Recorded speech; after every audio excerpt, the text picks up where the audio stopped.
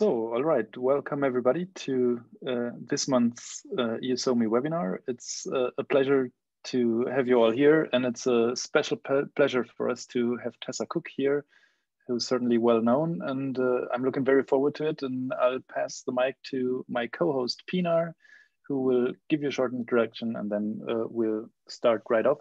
Just a quick note, you can always post your questions to the chat or to the Q&A section. We'll monitor that and we'll have a discussion afterwards. And so, yeah, Pinar, please. Thank you, Daniel. Today we have Tessa Cook. She is an assistant professor of radiology at the Perelman School of Medicine at the University of Pennsylvania in Philadelphia for our webinar. She has an amazing CV and a strong background in imaging informatics and has worked in quantitative image processing in the Penn Image Computing and Science Laboratory. She's further a developer of Radiance, which is an open source software pipeline for CT radiation exposure, and also an active member of multiple radiology societies like RSNA, ACR, SIM, and AUR. Last year, Dr. Cook was inducted into the College of SIM Fellows and received an award for the advancement of women in medical imaging informatics. And currently, she has an academic appointment in radiology, and besides her clinical work, focuses on research in imaging informatics and health services. She and her team were awarded one of the first grants from the Penn Center for Healthcare Innovation in order to develop and study an automated radiology recommendation tracking engine. And her major focus is to pursue the innovative methods to improve the workflow of radiologists, as well as optimize the delivery of longitudinal patient care in radiology. So we are very delighted to see what's your perspective for AI in radiology practice from all over the other side of the world for us from the US. The floor is yours. Pinar and Daniel, thank you so much for that very nice introduction. Hello, everybody. I'm delighted to join you all today to talk about AI in radiology, some of the unique aspects of practicing healthcare in the US that have impacted our experience with AI, and tell you a little bit about some of the lessons that we've learned along the way. I have leadership roles that I hold in a variety of radiology organizations. I have some grant funding and my department has some vendor agreements. I may discuss some of the organizations that I have these leadership roles in the course of this presentation.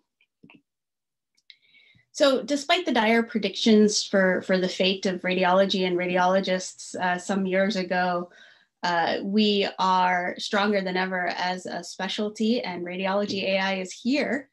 And the more we learn about it, the more we realize the potential that it has to help us improve the care that we deliver to our patients.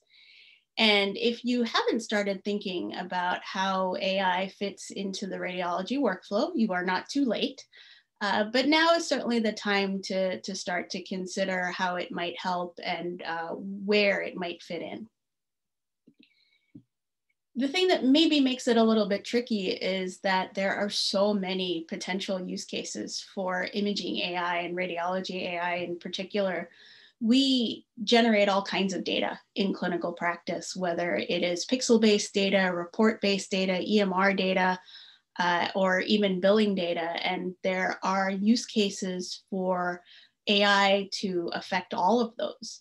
The one we most hear about, or the two that we hear most about, they're certainly related, are AI for findings detection, which is a pixel-based task, looking for an abnormality on an imaging exam, whether that might be something that impacts the patient's health in the immediate few minutes to hours or even further down the road.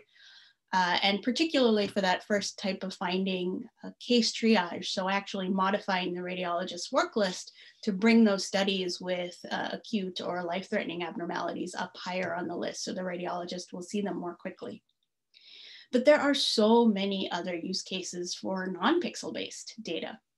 One that I'm particularly excited about because I spend a lot of my clinical time looking through the medical record to try to find information about the patient's previous workup or the clinical indication for the study that I'm currently looking at, or information to inform how to perform the next study that the patient's about to have. I would love to have an AI that could do some smart searching, some contextual inquiry of the electronic medical record and feed me all of the relevant information rather than me having to go out and search for it. Even in the way that we generate our interpretations, oftentimes we need a little bit of quality control, but there's also areas for improvement to generate reports that are specific to the audience that is receiving them, whether it might be the primary care physician that's kind of broadly managing everything that's going on with the patient, or the specialists that are going to manage the next steps in the patient's care, or even the patient or their caregiver. And wouldn't it be great if we had AI that could take a sort of core interpretation, which may be very quantitative in some ways, but also have a lot of qualitative description, and parcel out the parts that are relevant to the different stakeholders and the different recipients. AI can be used and is already used in some forms to optimize scheduling of patients, to make sure that patients can get their exams when they need to, and also to make sure that our modalities, our imaging equipment are being used to the maximum capacity that is reasonable. But we could certainly optimize schedules not only for our patients, but also for staffing our radiology practices. And I know that there are some instances of that in the literature of using AI in creative ways.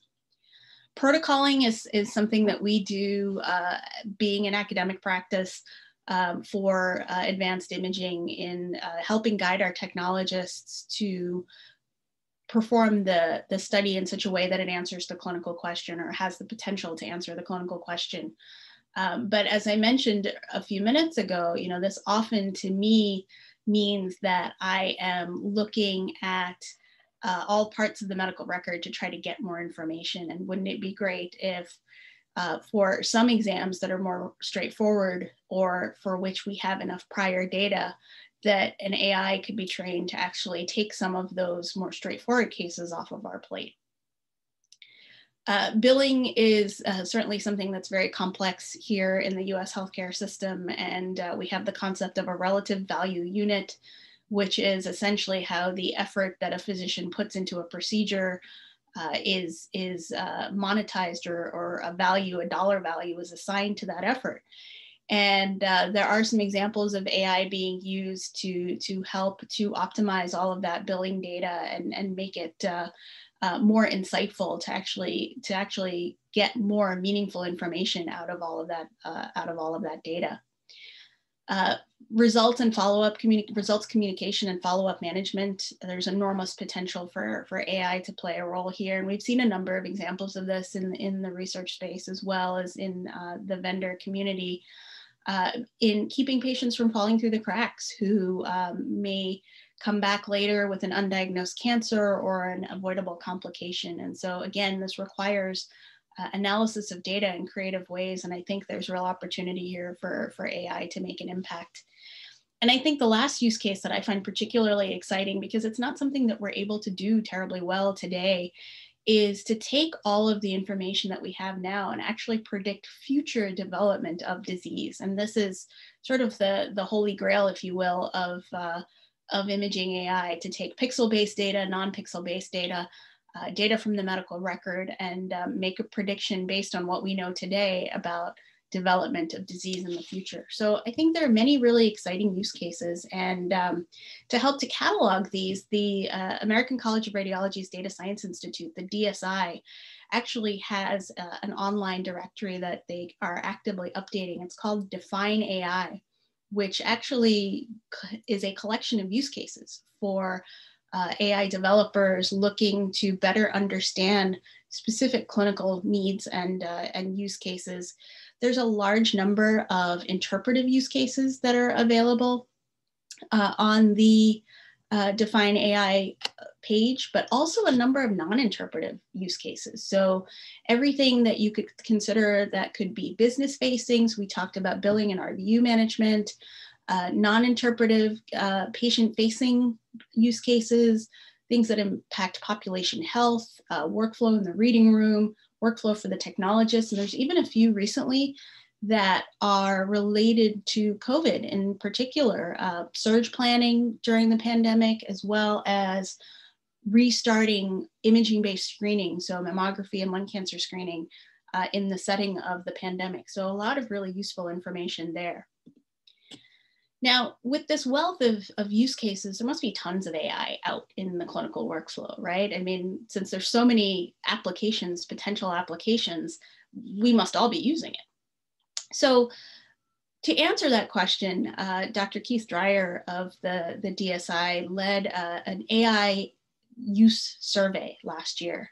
And one of the questions basically asked ACR members what proportion of them were using, or how many of them rather, were using some form of AI in their practice, and not specifically deep learning, machine learning, but anything that could be considered artificial intelligence.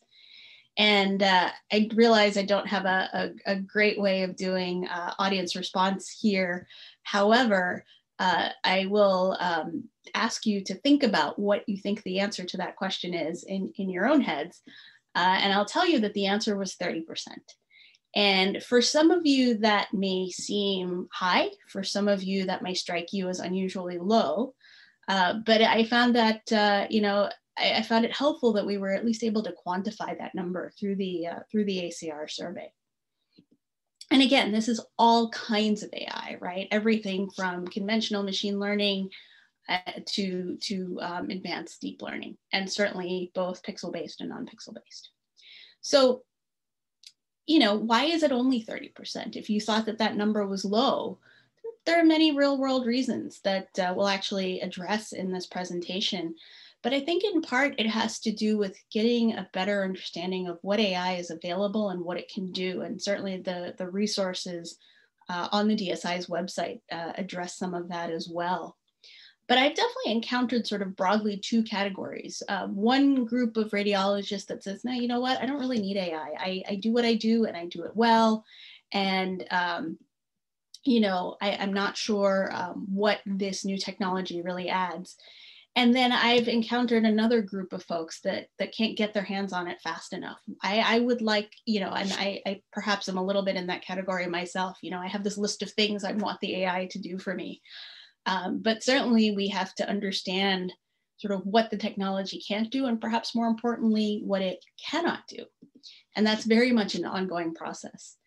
I was fortunate to be part of this effort that was led by Dr. Reem Geis a couple of years ago to develop a multi-society statement about the ethics of AI in radiology. USOMI was represented here, the ESR, the Canadian Association of Radiologists, and certainly multiple US-based radiology organizations. And there's a statement in that paper that says that transparency, interpretability, and explainability are necessary to build patient and provider trust. And I think that has a lot to do with that 30% number that we're seeing. This is relatively new technology, and there may be some hesitancy in getting it into clinical practice for the reasons that, when it's presented as sort of this black box of data goes in and some conclusion comes out and not a whole lot of understanding as to why, naturally there's hesitation. So there's real value in making AI explainable. And I think we've really seen work in that direction in the last couple of years, but it's going to take time to get radiologists and other physicians to trust this new technology and really understand that it can benefit patients. It's also important to consider the performance characteristics specific to each AI use case, and also to consider the fact that you don't necessarily just pick one of these off the shelf and put it in your workflow and then you're all set. That you might actually need to tune the AI to your data to get the best performance. And we see a variety of metrics for AI performance in the literature, recall, which is sensitivity, precision, which is positive predictive value, the F1 score, which is a harmonic mean of the two, accuracy as well. But that doesn't necessarily tell the whole story, right? Because there's a cost to a false negative or a false positive, and the cost may be different depending on the use case. In the setting of an AI that may not necessarily be flagging a life-threatening finding, an immediately life-threatening finding, a high number of false positives can maybe frustrate the radiologist and create more work for them. But on the other hand, an AI that is dealing with potentially life-threatening diagnoses we should have very low tolerance for false negatives in that situation, because the price of an error is harm to the patient. And so AI is really not one size fits all in that sense, and it's something to keep in mind. The other consideration too is the data. Was the AI that we're considering using trained on the right data to solve the problem? Where were the labels sourced from? How many labels were there? How much data was there? And is there inherent bias in the data that we have to consider? In other words, does the data that will come from the population that the AI will be used on clinically resemble the data on which it was trained? Or are there particular aspects and differences that are going to cause harm to patients as a result of the differences in the training? This is a real question that we're looking at. Bias in AI doesn't just come from the data, certainly, but the data is one source of it. And it's very important for those of you out there that are training AI to make sure that the training data is sufficiently representative, or that additional training is done if the model rather is to be used in a population that's different, because we run the risk of disadvantaging patients if we're not careful about this. There was nice work from folks at Stanford at the end of last year looking at where the data comes from, the image data specifically that's currently being used to train AI in the US. And they found that there was definitely a predisposition for data coming from 3 states in the country, from California, Massachusetts, and New York. And you have to raise the question of, is the data from patients in these 3 states, West Coast and East Coast, not really representing the middle of the country at all, sufficiently representative of any patient anywhere in the US, even though this is the source of the data that's actually being used to train the models that ultimately could be used anywhere in the US. So all of these are sort of high-level considerations. And then when you think about actually how to get AI into the clinical workflow, you start to ask even more questions. And I promise I have answers to some, but maybe not to all of them. So when you think about deploying AI in the clinical workflow, I would love to tell you that it is entirely straightforward. You decide which AI you want, you figure out the steps to actually get it, you put it in, you use it, and you're finished. But as we know, nothing is truly quite that straightforward, and it is highly likely that there are going to be a number of dependencies and a number of steps that are going to require more effort or less effort. And so more recently, I've started to think about AI in the clinical workflow in terms of these 3 phases. The pre-deployment phase, where you have to do all of that planning to actually get the tool into the workflow. The actual deployment, where you're essentially plugging in all the pieces, literally and figuratively. And then the post-deployment monitoring, which is so very important. And I think this is the area where we're still learning a lot. And so every step of this needs careful monitoring and planning and someone to own the process. And for the IT experts that might be involved in this, it may not necessarily be identical to other software or hardware rollouts. And it's worth sort of calling attention to that at the very beginning. So in terms of who makes the imaging decisions, it's so very important that you get all your stakeholders at the table from the beginning. Otherwise, you might end up with this perception that someone is trying to get in someone else's way, or creating these roadblocks, which there are naturally going to be roadblocks and barriers that are encountered, but better to get all of the necessary stakeholders together at the table at the beginning. And who are those stakeholders? Well, at minimum, there's a domain expert. And note that I'm not even just saying radiologist, I'm not even saying just physician. We have non-radiology physician colleagues that are part of this process. But again, depending on the use case, your domain expert might be a physicist if it's a an AI that's going to affect the acquisition process. It might be a technologist as well. So it really depends on the use case, but whoever it is, it has to be a domain expert. And that asterisk is there on the slide to remind you that not only do they need to be the expert, they need to champion the process. So their involvement is not just from the beginning, or at the beginning rather, but it is throughout the entire process, even post-deployment, to make sure that the AI is working correctly. You need to get your IT and information security partners involved early, certainly the informaticists who know what systems need to talk to what and how. Sometimes the AI that you're deploying is not a vendor product. It's actually something that's been developed in the research space. And again, I am at an academic institution. And so my research colleagues develop AI and want to evaluate it in the clinical workflow. And so they need to be involved in these conversations as well. Our data science colleagues are part of this effort, and certainly our administration, who have to be concerned with how to pay the bills, which is a very real part of this. And speaking of the bills, how much of a practice's budget should be spent on AI? It's really a hard question to answer because every practice is a little bit different in that way. The return on investment can be quantified in different ways. Is it increased radiologist efficiency? Is it decreased turnaround time? Is it increased accuracy, improved patient safety? And how do you translate all of those things to actual dollar amounts? Now, I'll tell you, in the US, there's been a recent reimbursement paradigm that kind of surprised a lot of us that now factors into this discussion. And I'll touch on that in the next section of the talk. But these are really real world considerations. And, every vendor has a little bit of a different approach when it comes to their cost model, whether it's a subscription service, the number of users, the number of sites, the number of studies, et cetera. And for some practices, some of that cost may be prohibitive, for others not, and it might even be, a model to model difference depending on the kind of AI we're talking about. And so again, certainly not a one size fits all, and not an easy question to answer.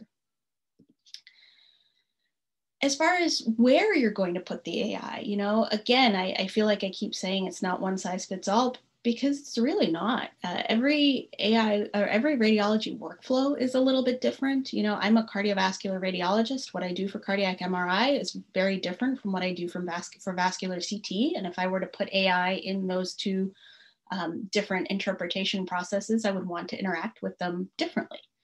And so that's just for one radiologist in one portion of a large academic practice. As you look at big practices that are spread across wide regions of geography and covering different specialties, you get a lot of variation in this. And so it's something that has to be thought about carefully, because the other thing to think about too is, how does the radiologist interact with the AI? Is it a static result that shows up in PACS and they choose to look at it or not look at it and report it or not report it? Do they have to interact with the results and actually, click a button to say, yes, I agree, no, I don't agree? Do they actually want to modify the post-processing and maybe re-trigger the inference engine again? So there are so many different possible ways that I could interact with an AI as a radiologist. And again, that's where the use cases become so important, because for each different use case, you may want a different type of interactivity. The other thing to consider is, where does that AI result go? Does it go in PACS? Does it not go in PACS? Does it go in the radiology report? How does it get there? For us in the US, medical legal considerations are always part of any decision-making process. And so, would we archive these results as part of the medical record? If it's not in the medical record, it may as well not have happened. And so that's a decision that also has to come into play. I really like this paper from Dr. Mazurowski. I cite it often when I talk about AI, partly because it has a very provocative title, but it is a very nice, thoughtful discussion of maybe some of the not so fun parts of this AI and radiology consideration. But I like to try to take a positive spin on it, which is, yes, this is a disruption, but I also think it's an opportunity for us to positively disrupt and rethink the way that we deliver care. And that's not necessarily a bad thing. And so if you're interested in some of the discussion, I encourage you to read Dr. Mazurowski's paper. Another real world consideration to think about with radiology AI is automation bias, you know, assuming that the AI is always more correct than the human. And this often is going to come down to inexperience or unfamiliarity with either the technology or with radiology. You know, more and more I'm conscious of the fact that there will be a generation of radiologists in the future that will never have practiced radiology without the use of AI. I am of the generation that never practiced without PACS. If, you know, it's not terribly relevant to radiology, but I've also never driven a car with a manual transmission, right? I wouldn't know how to, I never learned. And so if you think about that in the context of AI, how do we teach the future radiologists that we're training to use this technology? For that matter, how do we teach our colleagues to use this technology? How do we learn ourselves? Because you might think that the inclination to think that the computer is right could come from the fact that we don't necessarily feel comfortable with making that decision ourselves. And so there's certainly a real risk for automation bias. And sort of the corollary of that is that as we monitor the performance of the AI and we identify these areas where we disagree with the decision that it produces, how do we provide that feedback? So we have to teach others about AI. We have to teach our future generation with AI, but we also have to teach the AI itself. And so more and more, the tools that we're deploying in the workflow are going to come with this capability to actually provide feedback. And it's going to be important to understand what the model does with that feedback and how it incorporates that into future performance. There's also the risk of data drift, which is just a natural phenomenon, right? Eventually, things are going to change over time compared to the way they were when the AI was initially deployed.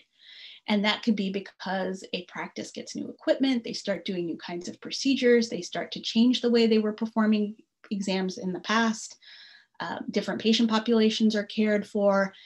And so one thing we don't really have a great sense of is what is the lifespan of a model after deployment? You know, how often are we going to need to update these models? When you buy PACS, you buy PACS for at least a decade. It's no small feat to install a new PACS and remove an old one. What's it going to be like for an AI model? Surely the lift is going to be less, but are we going to be needing to do this every 2 years, or are we going to have, 5 to 10 years? And it's hard to know. But it also factors into the return on investment calculation and the budget question as well.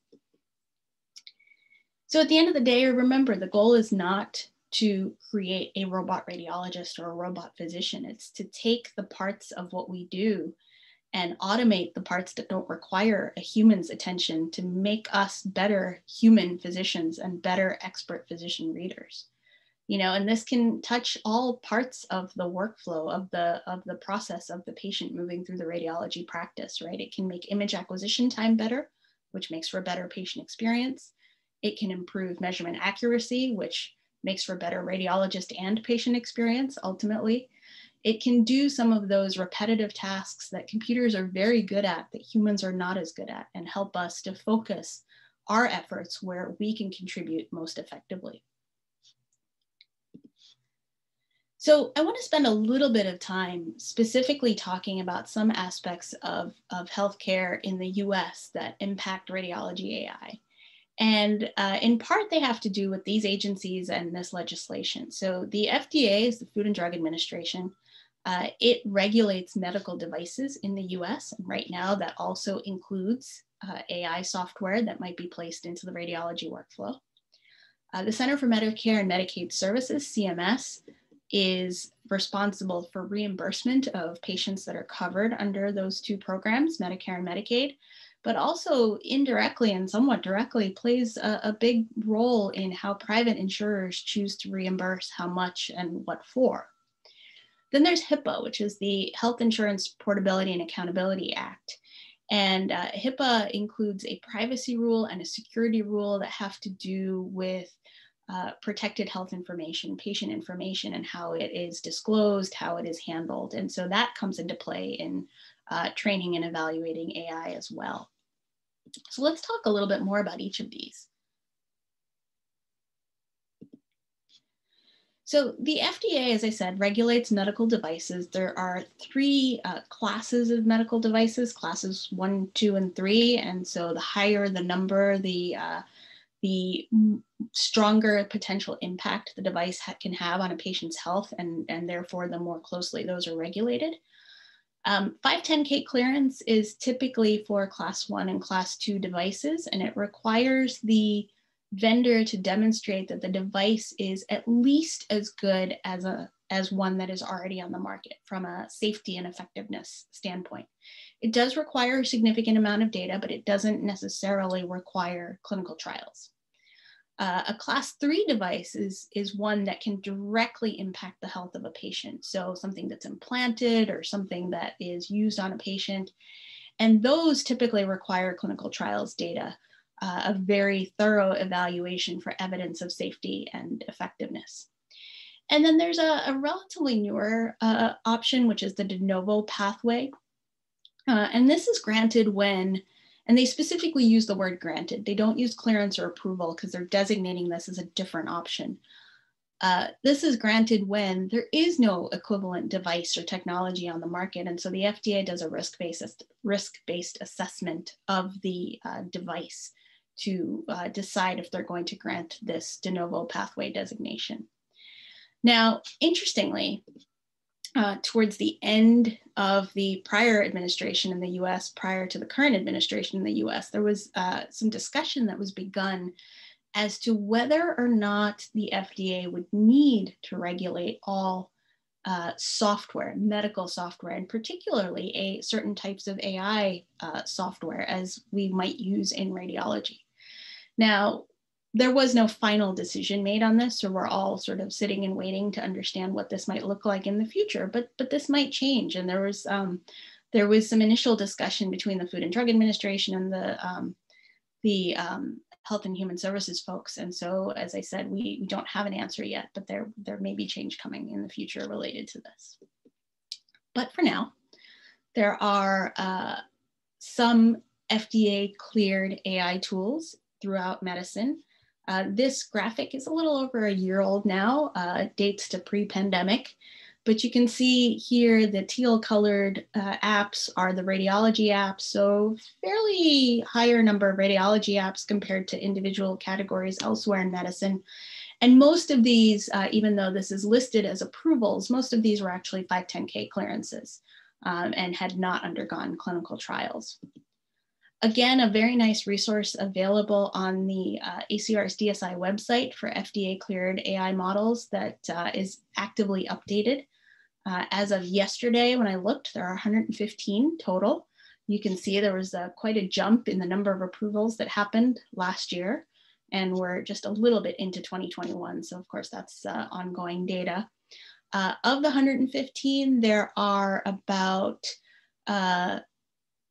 2/3 that are a combination of brain, lung, and breast applications. Of that 115, about half of them work on CT data, about 20% work on MR data, and a dozen or so each for X-ray and ultrasound. So quite a predominance to the CT and MR end of the spectrum here. As far as reimbursement, and I mentioned that return on investment is a consideration here in adding on this technology. There is something that CMS has called an NTAP, a new technology add-on payment. And it requires the technology to, as the name suggests, be new. It has to be less than 3 years old. Typically, that means that 510K clearance is perhaps less likely because that would imply that there's something else already in existence. It has to not be covered by pre-existing reimbursement paradigms. So we have in the inpatient setting this concept of diagnosis-related groups, DRGs, that dictate a single reimbursement for a particular diagnosis, and however that's parceled out in the course of giving the patient's care is how it's used. And if it's exceeded, then you don't end up getting more money. So it has to be a cost that is not currently covered, and it has to demonstrate substantial clinical improvement. So it has to improve patient outcomes. And this option is only available for 3 years. It's evaluated every year after CMS issues it. And so after that time, there has to be a new mechanism. This is not something you can use for perpetuity, as it were. And so in the fall, we were all a little bit surprised when CMS issued an NTAP for radiology AI, specifically for detection of large vessel occlusion on CT. And the vendor that earned this, and again, not naming any names, but was able to show decreased time to intervention for the patient and an improvement in patient outcomes. And so this applies not only to that vendor, but to any vendor that can say that they have an equivalent product. So this certainly changes the reimbursement scene, at least in the short term. Again, this is only valid for up to 3 years and it's reevaluated every year. So we're sort of in that first year time period to see how this changes things, whether there are new ones that are issued as well. Finally, the other aspect of healthcare in the US that we are always conscious of is HIPAA, which again is the Health Insurance Portability and Accountability Act. And HIPAA dictates the privacy and security of protected health information and what can be used, what can be disclosed. They suggest 2 approaches for de-identification, either this expert determination approach or the one that most of us typically use, which is the safe harbor system, by which you remove 18 types of patient identifiers, sort of the obvious things you can think of like name, age, date of birth, or also things that are somewhat less common like vehicle identification number, photographs, other kinds of account numbers, things you may not necessarily always find in radiology data, but could find elsewhere in the medical record. And that after that removal, that there's no way to actually re-identify the patient. And so we typically follow the safe harbor. Sort of a related concept in AI research is who owns the data and who has the ability to share the data in its de-identified form. For those of you in Europe, certainly you now have GDPR, which gives patients the option to consent to use of their data. In Canada, it is typically the performing entity that is considered to own the data, although there is some variation from province to province. And in the US, primarily it is considered that the performing entity owns the data. But if you actually dig a little bit deeper, it's not quite that straightforward. And admittedly, this is a graphic now from 2015. So some of this may have changed, but there was at that time only one state in the country, the state of New Hampshire, which had legislation that specified that the patient owns their medical record or the information in their medical record. The states colored here in purple, about half of the rest of the country, either the hospital or the physician owns the medical record. And then in the rest of the country, there's actually not any specific statement one way or the other. There's new legislation called the 21st Century Cures Act, signed in 2016, taking effect very soon, that again doesn't explicitly address this question of ownership, but does make data more readily available to patients to help increase engagement in their care. So we still don't have an answer necessarily. But related to all of these topics, both the economic piece of it, the regulatory piece of it, there are a number of very nice webinars in the SIM AI webinar series that are available if you're interested in learning more. So for the last portion of the presentation, what I wanted to do was take you through our experience a little bit of how we have approached this over the last couple of years and what we've learned. Reminding you again of the sort of lifespan of AI in radiology, if you will, and everything starts over here in the pre-deployment stage. Some things make it all the way to post-deployment, not everything does, but everything that even moves in that direction moves at a very different speed. And I will start this final portion of the talk with the disclaimer that we are one site. We are a very large academic medical center on the East Coast in a big, I think, beautiful city in the US, in Philadelphia. So all of that sort of is my disclaimer to the advice that follows. But what I'm trying to share with you here, I think, are concepts that would apply even in different practice settings and different environments.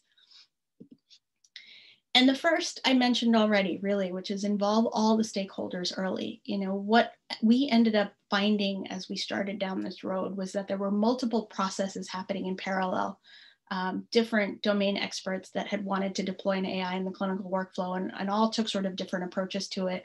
And as a result, ended up not getting the resources that they needed because they didn't know who to talk to and where to go. And so we created a steering committee that evaluates all of these requests and consists of physicians, both radiology and non-radiology, data scientists, our IT and informatics experts, our administration, and representation, because we are a large organization, from not just within our department, but from across the organization. And we involve our clinical champions early and often in this process. And if there are domain experts that are not necessarily part of the core committee, they are invited regularly to participate in these conversations. And it just makes everything a little bit easier when everyone is involved from the beginning. Again, really a related lesson, which is involving IT early, but particularly information security, because you might need hardware, whether it comes from the vendor, whether it comes from your individual practice.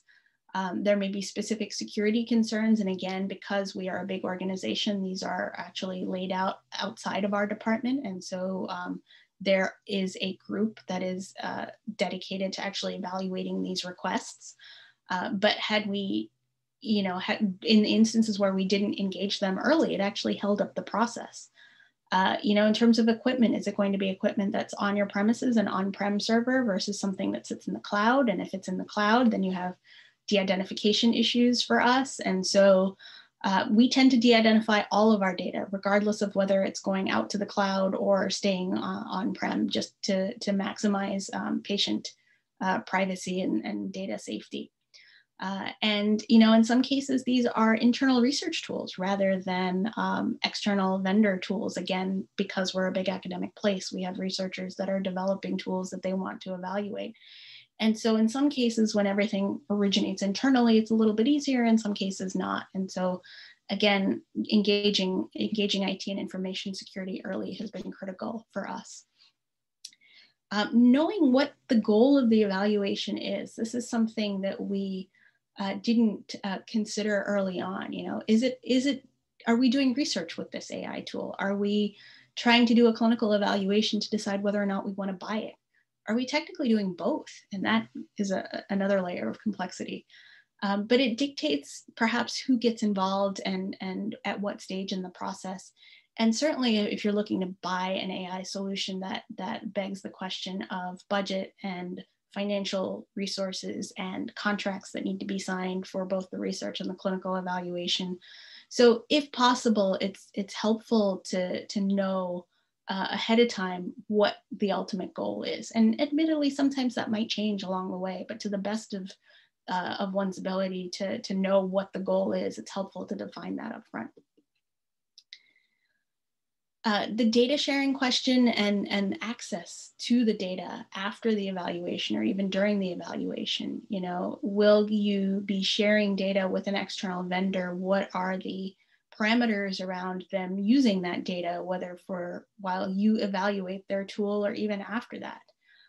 Is the vendor paying you for that data? So this is where you get into a lot of cultural, ethical, maybe even policy considerations, but it's important to have those conversations and make sure that that's done again as early as possible, because you don't want to run into a situation after the fact where you didn't realize that a vendor could continue to use your data after your collaboration with them. It's best to know what that arrangement is upfront. And I'll just point out that all of that still has to do with pre-deployment. And so, it tends to feel sometimes like these things take forever to move from one step to the next, but that it really in part is because there's so much that has to happen at this first stage. So, after spending all that time on the pre-deployment, you figure, well, the deployment should be easy, right? And sometimes it is, and sometimes it's not. And it's important to make sure, again, that if you've got all the stakeholders engaged and you know how the system has to communicate with what other systems, where the interoperability needs are, what the data connections are going to have to be, what the hardware configuration needs to be, some user interface testing ahead of time. All of that can contribute to resources that you need for the actual deployment, actually being able to plug all the connections to one another and flip a switch, essentially. And then you get to post-deployment monitoring. And again, this is going to depend on whether you've got an FDA cleared vendor tool for us and whether we're using it in the clinical environment for patient care and actually thinking about buying a product. So you're thinking about the evaluation from that standpoint, or it's a research evaluation. Again, very different considerations. And it's important to think about the metrics of success if you're doing this to potentially buy something, because you want to collect the data that's going to help inform that decision by the end and not get to the end of an evaluation and think, I can't really make this decision because I don't have the data that I need. And that includes surveying the users, the user experience of this. Did this increase efficiency? Did this decrease error? Did it decrease turnaround time? All of those metrics can be valuable in addition to just the strict metrics about the model's performance itself. And lastly, especially for the research evaluation, it's important to collect all of the data you might need and not get to the end of the process and realize that you might have to reprocess a substantial number of cases to get the right data because there's something missing that someone wants to analyze and it's not available because the right switch wasn't turned on or the right data wasn't sent to the right destination. So in conclusion, there certainly are unique aspects to healthcare in the US that inform everything we do in terms of regulation and legislation. But I hope that some of the lessons that I've shared are still relevant. And we certainly learned a great deal in the process. And I hope that the information was helpful to you as well. The trend in the last couple of years has certainly been to portray this as a very adversarial relationship between radiology and AI, but I much prefer the cooperative approach. And I think there's real promise for this technology. And, there are certainly challenges as we've seen, and especially as we try to deploy these in the real world and outside the lab environment. But there's great potential for this technology to change the way we deliver care and improve the way we deliver care. And it's our collective responsibility to deploy it safely and effectively. So thank you so much again for inviting me to speak today. I see lots of questions here in the chat and the Q&A. So Daniel and Pinar, I'll let you guys guide me as to you want me to just go through these or you want to direct me to a certain place? No, so I tried to kind of group the questions together because it was really amazing to see how many people were interested and were discussing in the chat. So maybe there are some broad topics that emerged, and I think maybe one of the first we could try to discuss was raised by many was about like the broad topic of trust, let's say. So there were questions like, what would be the best way to gain, so that radiologists have trust in the AI? How can that be done? Should rigorous clinical trials be required? How do we broaden trust towards AI within the community and kind of this tackling of post-deployment issues? So I think that's a broad topic that was raised. So maybe what's your thoughts on that? Yeah, absolutely. I mean, you could probably, spend an hour just talking about that. I think more information is the ticket to gaining trust. We need to get away from this sort of black box approach, or really a black box perception, right? Because we know a lot of the AI out there has some explainable component to it now compared to what it did at the beginning. But for those of us that spend a lot of time thinking about this, we may be satisfied with maybe a slightly less information because we have more understanding of what the technology is actually doing. But if you're putting it out in the real world, give the user radiologist as much information about what the AI used in the images or in the report data or in the EMR to encourage them that it is actually working properly, or to help them identify situations where maybe it's not working properly. And so I think the trust issue really can be addressed and should be addressed by trying as much as possible not to hide what the AI is doing. And, you know, obviously not to reveal the proprietary pieces of right. You know, what the network looks like, for example, or you know, how the hyperparameters were optimized. We don't need to know that stuff, right? We really need to know where it's looking, because we want to know, to start with, is that where we would look? Right.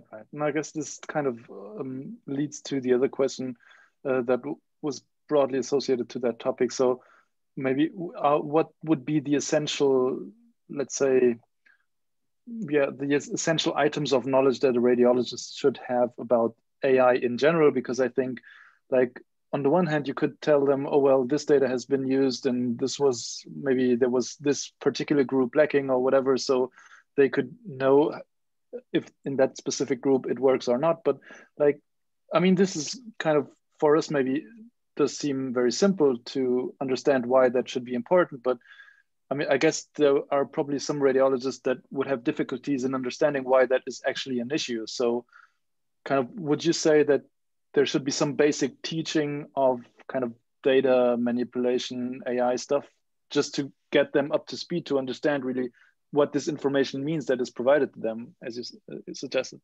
Yeah, I mean, I certainly don't think it could hurt, you know, to not only have an individual AI tool kind of be explanatory in terms of what it has done. I apologize. Clearly, someone has something very important to say to me, which is no worries. Wait till it's not really that important.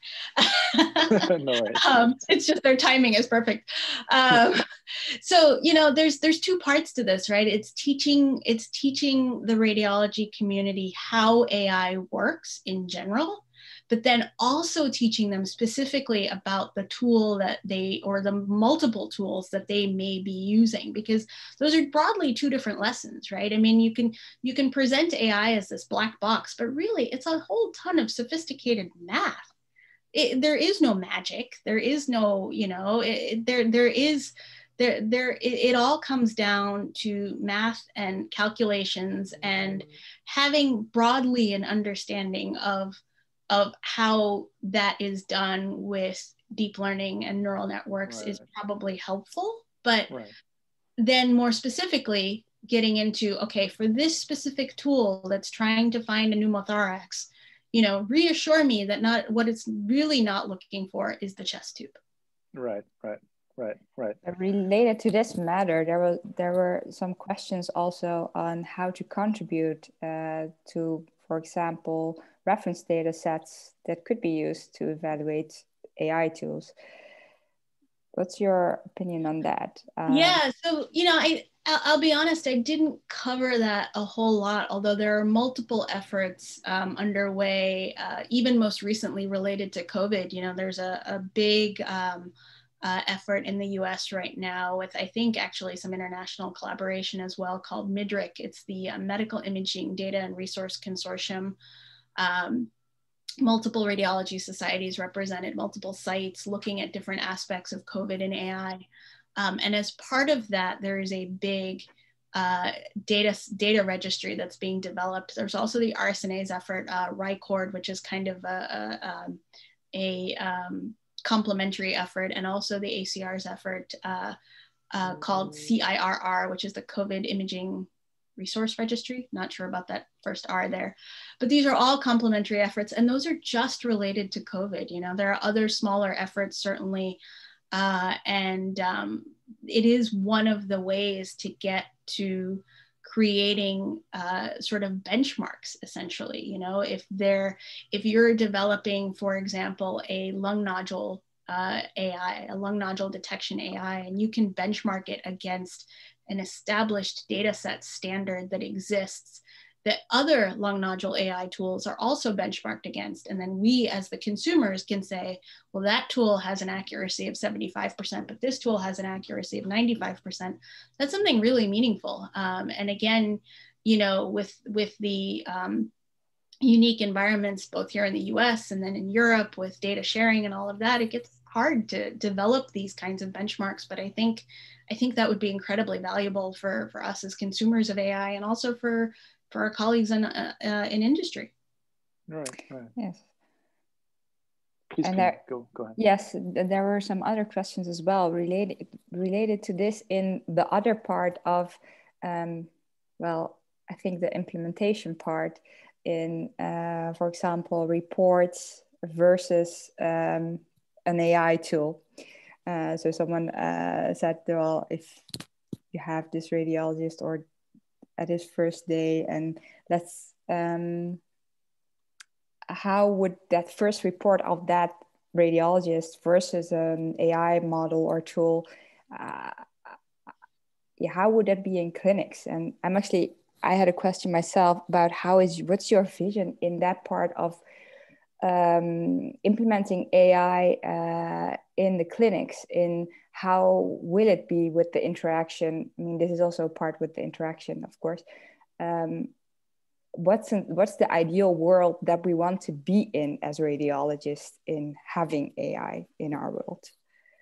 Yeah, that's a great question. I mean, I think for me, it has the potential to not only get rid of a lot of inefficiencies in our workflow, but also to perform tasks that a computer would just inherently be better at. And that is not necessarily the entire interpretive process, right? Because we've seen that already. Yes. But the sort of best case scenario is where the images are acquired. There are a variety of AI tools that post-process those images. And then for us as the radiologists, we're not only evaluating the initial reconstructed data, we're now evaluating this sort of cockpit representation, if you will, which is the analogy that the Academy of Radiology Research and Biomedical Engineering likes to use, this diagnostic cockpit analogy of all of these different inputs that are inputs to the radiologist, outputs from the AI that we then synthesize. And maybe we go back to the raw data and we cross-check, and we confirm that the AI outputs, that we agree with the AI outputs, and then we issue an interpretation accordingly. The other thing that AI has the potential to do when performance gets to an acceptable level is to parse out normal versus abnormal, and then for the ones that are complicated, the human radiologist is able to weigh in. So. I think practice in the future, fully AI-enabled radiology practice is going to look very different than it does now, but it's going to take a while to get there. Yes, I agree. And I think an important part is also what you say, AI generally is seen as a black box now. Of course, there are some ways to evaluate the algorithm. Another thing is also